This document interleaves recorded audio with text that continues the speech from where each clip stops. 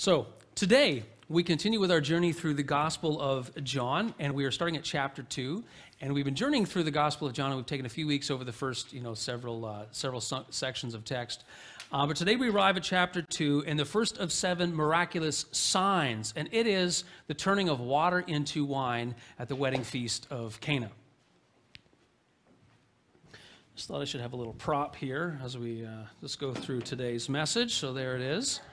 Wedding feast again, and actually, I got to admit, just like right off the top, this is one of the most famous miracles of Jesus, right? You talk to people who don't even know anything about, Christianity much other than some of the things of Jesus, and, they don't go to church or anything, and you ask them, hey, can you maybe relate to me? What are some of the miracles that Jesus did? And it's like walking on water and turning water into wine is always on that list. I remember talking to one guy, and he said, I can really get behind this Jesus guy, someone who turns water into wine. And he just, that to him was enough to compel him to maybe look in a bit more about this person of Jesus. Mind you, he also tended to neglected all the things Jesus said about self-control. But anyway, to him, this was evidence to him that maybe Jesus was this life of the party, in his own certain way of thinking. Actually, when I was telling Jen about the text for this week, we kind of have this funny interchange, and you know how we sang in the kids' time, one more step along the world I go. Jen's like, one of the verses could be, what do you say? It was. Give me wine in my glass, keep it pouring. Give me wine in my glass, keep it pouring. We thought, that would fit actually with this song, although it might confuse a lot of people. So let's not maybe put it in there. Anyway, so it is so popular. And as I said, it's one of the 7 signs, miraculous signs in the Gospel of John. And so what that means is a sign is a miracle, but it's intended to point us to some greater reality. And so you think of a road sign. So a road sign tells you about what town you're coming into or the population or what the speed limit is. So a sign, as it is used in the Gospel of John, is meant to point us to some greater reality about God that glorifies God or shows us some incredible insight about who he is and the kind of work he does in the world. And so this is one of 7 powerful signs. Now, I want to say a few words about miracles before we get into the text today, because let's just be honest, miracles can sometimes be a stumbling block for people in these modern times, right? A lot of people haven't seen a miracle. At least they don't think they have seen a miracle. I know some of you have because I've talked to you about it. But a lot of people haven't, and so they're kind of skeptical, and so it just doesn't fit if we can't quantify it and measure it, and if it's not predictably repeatable, it just doesn't fit into the schema of what is or isn't real. So some people have that bias. Other people, and I would warn against this, some people look back at these ancient peoples and they're like, you know what, way back then they weren't very smart, and it was kind of pre-scientific era, and so they were more susceptible to things, and they didn't look into stuff, so something incredible happened and they just assumed it was a miracle before looking at all the details. I just want to warn us of that, because I really do think it's a kind of modern arrogance that we project backwards, right?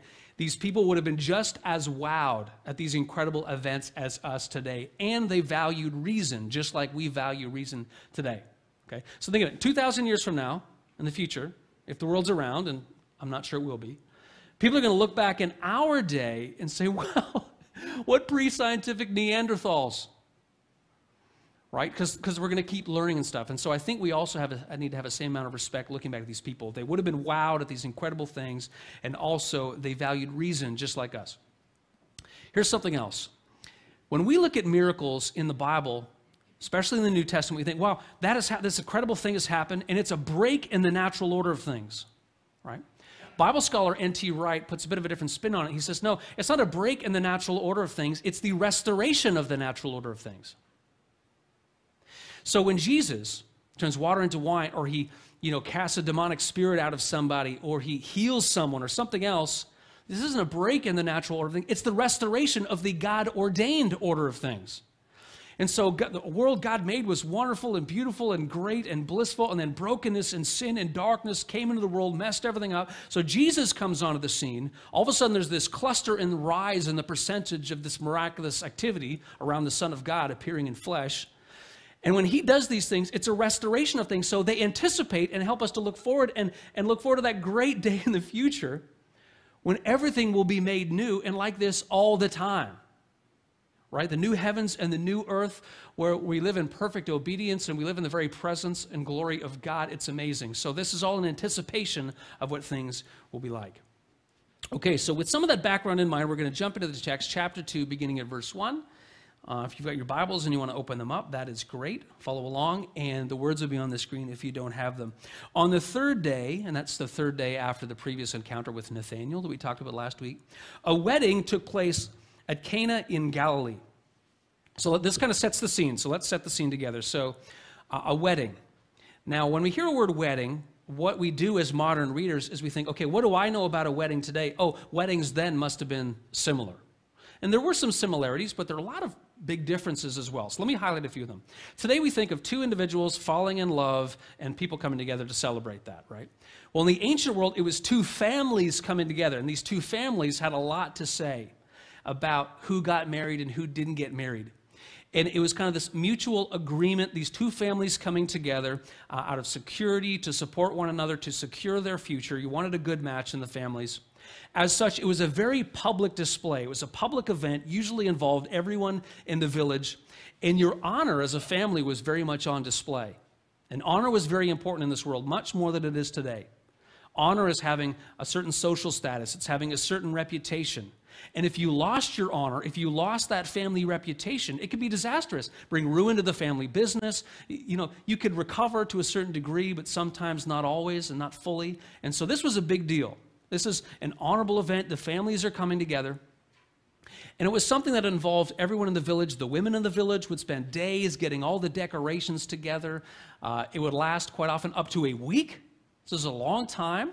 When the bride was ready, they would process her by, holding torches, going in front of her, leading her to singing songs. And many of the guests, before they showed up, would send wine ahead of time to ensure that the celebration would be happening and would be merry and everything else. So a lot of details. You really want this to be going well. So this is the wedding, and it's in Cana. So where was biblical Cana?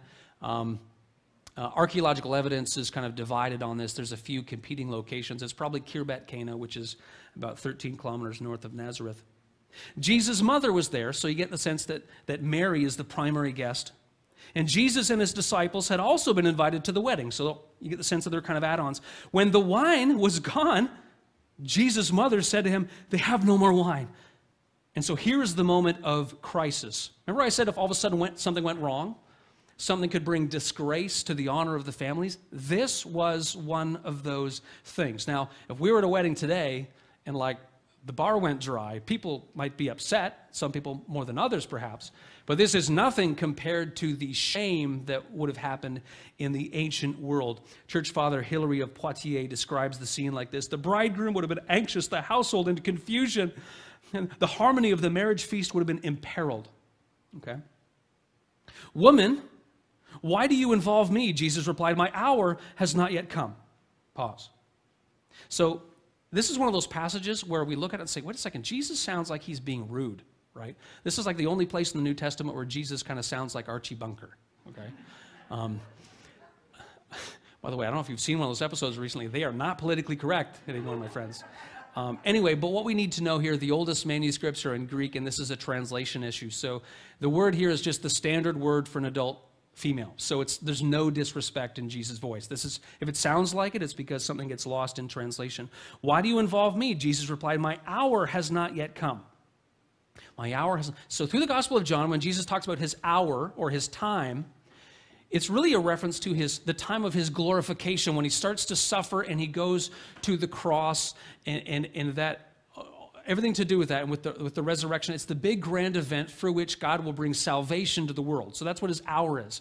And so as you go through the gospel, what you see is that Jesus is only revealing certain bits at a certain time, okay, according to a kind of a schedule, right? And that's what he will reveal in his own time. And so that's what's going on here. And the wine has run out. So Mary knows something's going on, and she's bringing it to Jesus' attention. Recall Psalm 104, God makes wine to gladden the heart. And so wine was very often used in these celebrations. But of course, we can't say that and not note also that in the New Testament especially, there are many warnings against intoxication, drinking too much. And part of the reason for that is because we are to have clarity of thought. We are to be ready. We are to be alert. The New Testament puts a high premium on alertness. We want to have integrity as disciples and to be disciples. And so if your judgment is impaired, you obviously can't do that very well. His mother said to the servants, "Do whatever he tells you." Like, she knows he's special. She knows he can do incredible things, right? You know the song we sing at Christmas, Mary, did you know? Of course she knew. Mary, did you know that your baby? Yes. Mary, did you know? Yes, he did, right? She knew all the prophecies. She knew he's a Savior. He knows Son of God Most High, so she knew. And so it's like she's like saying to the servants, hey, something's going to happen. Something's afoot. Pay attention to what this guy says. Verse 6. Nearby stood 6 stone water jars, the kind used by the Jews for ceremonial washing, each holding from 20 to 30 gallons. Jesus said to the servants, fill the jars with water. And so they filled them to the brim. Okay, I just want us to pause and do the math for a second, right? Because this isn't just like a glass or a goblet. Like, what are we talking about here? Remember, this is a huge feast. A lot of people from the village are here, maybe all of them. And this is happening over multiple days, perhaps up to a week. Okay, so let's do the math. So between 20 and 30 gallons, so let's assume an average of 25. Let's switch it to liters. We are talking about 568 liters of wine. That's a lot. Okay, so if you want a visual a little bit, here's standard kind of 750 milliliter bottle of wine, okay? So that would be 738 bottles of wine that he makes. Wow, that's a lot, okay? And this is good quality wine here, okay? So this is, Laura and I don't have expensive tastes, but this is J-Lore, so we bought this. Actually, it's a gift for someone. We haven't given it to them yet, but it's a prop this morning. And this is not brought to you by J-Lore. They paid no money to have this here. This was like $30 or something around there, which for us is like, oh, that's pretty fancy. Right? This would be nothing compared to the quality of it. It's not like some, swashbuckling homebrew made by an amateur. If God can make the heavens and the earth, he's going to make a vintage beyond anything we can ever imagine on our own, right? So this is an amazing feat. We are to think extravagance, okay? Extravagance here. So then he told them, now draw out some and take it to the master of the banquet. So this is like the steward or the MC, right?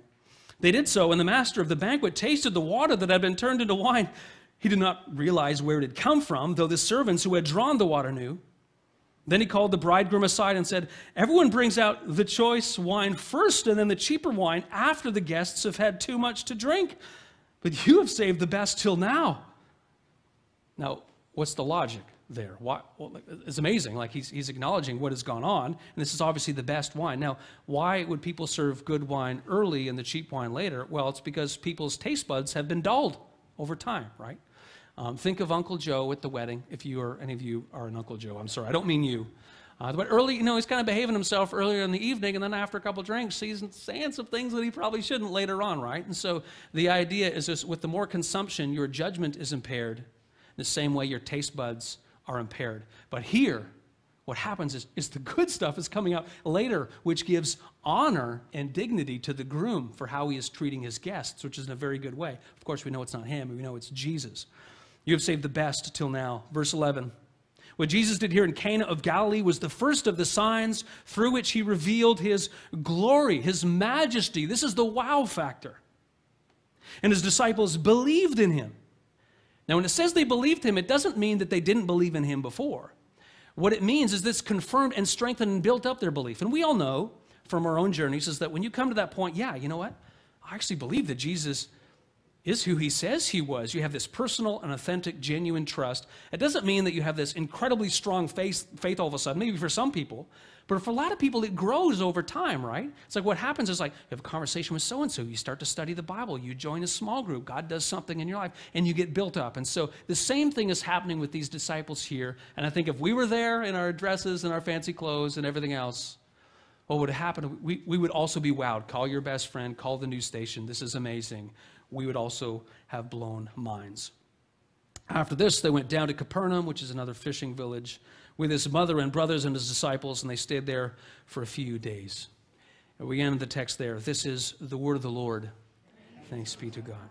So remember that a sign is meant to point our attention to some greater reality, like a divine road sign, so to speak. So what is our attention brought to in the story? Well, certainly Jesus as Messiah, he's the center. Is it supposed to bring our attention to the fact that, that Jesus is glory, is magnificent? Yes. Is it meant to bring our attention to the fact that he is the long-awaited Messiah? Yes.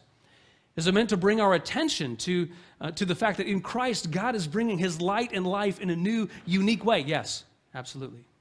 Is it meant to bring our attention to the great feast and wedding in the future, the great marriage celebration one day, the marriage of heaven and earth where the holy city will come down and God will dwell personally with his people. There'll be no mourning or crying or death or pain because the old order of things has passed away, where there will be no death, mourning, cancer, heart disease, innocent children, ambulances, hospitals, and where the celebration will be the celebration to end all celebrations, to start all celebrations. Is it meant to make us anticipate and think about that? Yes, it is. So Jesus is clearly at the center of this story, but over to the side, there is someone whose life has been changed. He has been saved. He has been brought from disgrace to dignity. Who was it? The groom. His life has been totally changed by this story. Now remember that honor is a very, very big deal in the ancient world. High status, reputation. You lose that like running out of wine at a wedding feast, which is a public display of honor for the whole community. Two families coming together. And if anything goes wrong, it could bring ruin to yourself and to your family for a very long time. That's the world that we are talking about. And Jesus saves him from disgrace. Now, one of the many things this story teaches us is this, is that the source and security of our dignity is Christ, our King. The source and security of our dignity is Christ, our King. So let's unpack this a little bit. So why is it our source? Well, think about this phrase, okay? Let's follow it. Jesus is called the Messiah. What does that mean in Hebrew? It means anointed one. It refers to God's chosen king and representative on the earth. And so if he is the king and we belong to him, we are his royal subjects, and the royal pedigree is shared with us. So all of a sudden, he gives us that dignity. He gives us that status. He gives us that honor. So the source is from our king. The source and security of our dignity is Christ our King. We have that royal pedigree. That's the source of it. Now, why is that also our security? It means that the one who gives it to us is stronger than anyone who wants to take it away from us.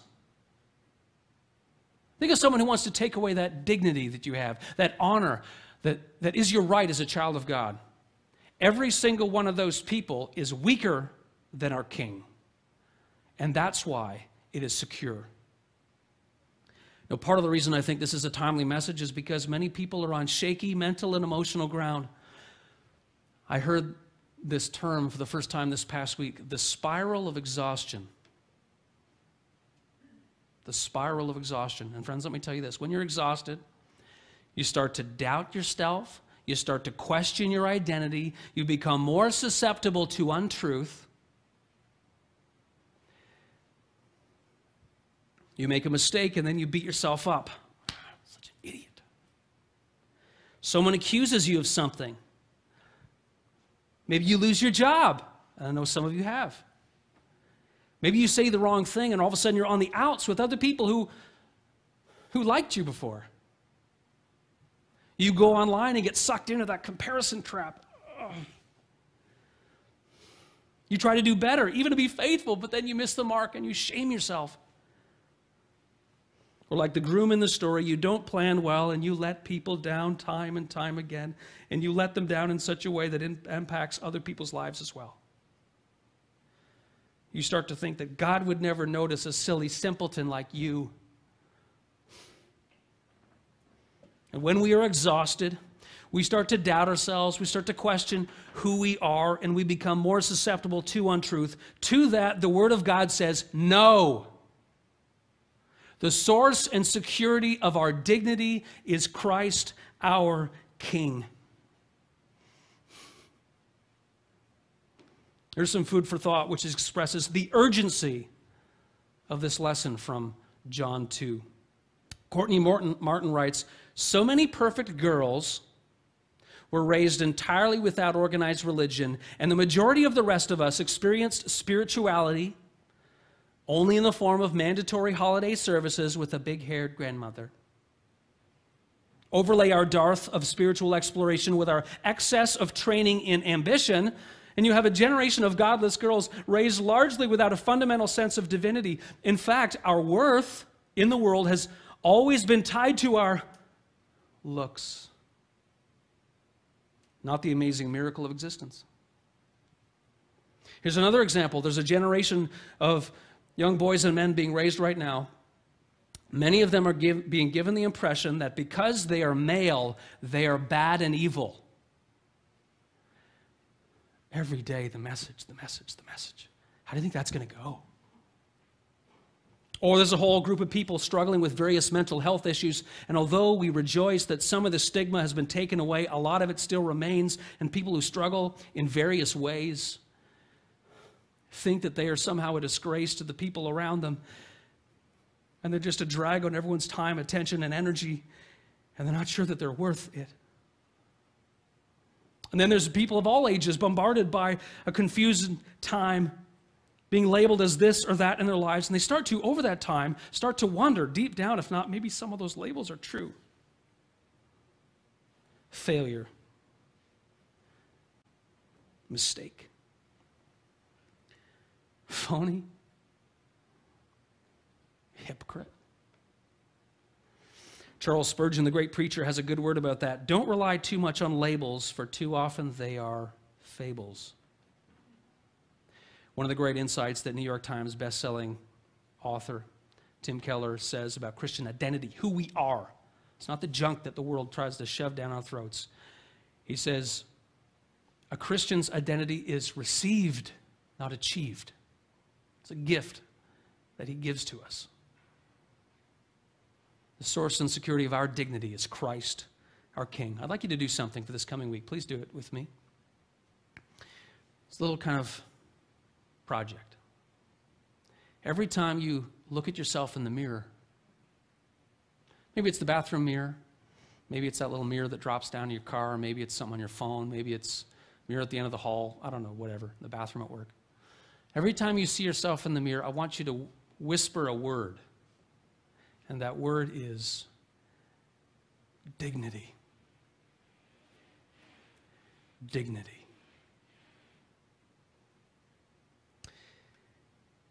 In his book, Man's Search for Meaning, Viktor Frankl, the Holocaust survivor, reflected on the idea of identity in a Nazi concentration camp. This is what he writes. The majority of prisoners suffered from a kind of inferiority complex. We had all had once been or had fancied ourselves to be somebody. But we were treated like complete non-entities. But, he goes on, the consciousness of one's inner value is anchored in higher, more spiritual things and cannot be shaken by camp life. But how many free men and women, let alone prisoners, possess it? Brothers and sisters, you and I possess it because Jesus gives it to us. He takes that groom from disgrace to dignity, just as he does for you and me. Praise be to God. Amen.